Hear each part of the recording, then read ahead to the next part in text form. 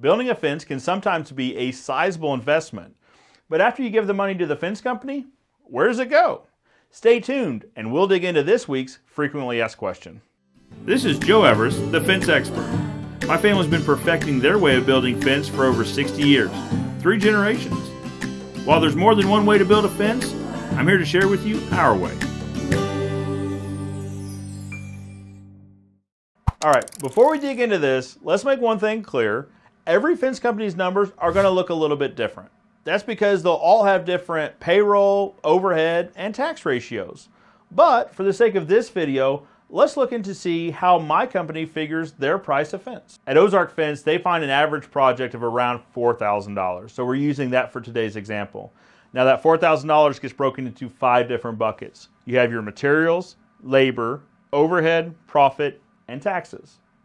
But sometimes those buckets even have more components within them. The material bucket is pretty straightforward.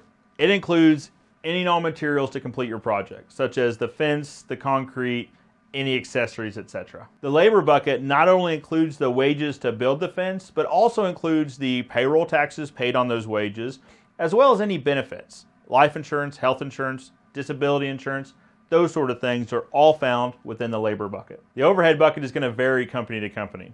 It's going to include things such as rent, utilities, support staff, support software, and generally anything to run the day-to-day operations of the business. The profit bucket is exactly what you think it is. It's the money left over after the fence company pays everyone else to build your fence.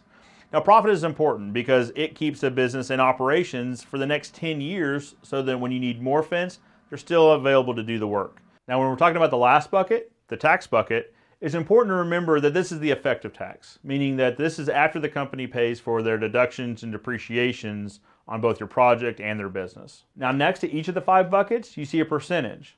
That's the percentage of the total revenue that each bucket represents. So, the materials represent 43% of the cost of building a fence. The labor, 30%.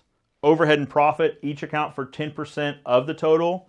Taxes, the effective tax rate, is usually 7% of the total for this company. Now, it's important to understand how each of these 5 buckets affect the cost of the fence, because the most frequently asked question we get is, can you do my fence for less? Maybe the customer got several of their proposals, one maybe significantly less, or they had a friend who had a fence built roughly the same size that costs less, or the customer just from personal experience thinks a fence should cost less. For one reason or the other, they absolutely think the work should be done for less money than the contractor told them it could be done for. So say in this $4,000 example that the customer really would like the project done for $3,500 or a $500 discount. When we break the numbers out, we see that the company can't afford to give the $500 discount without stealing that money from a different bucket. Now, the material prices are often already preset. You can't go back and renegotiate midstream. The labor is also set. You can't go try to renegotiate the pay rate with your employees in the middle of a project. It's simply not fair to them. Overhead is set. You can't go renegotiate rent in the middle of a year. You certainly can't renegotiate utilities.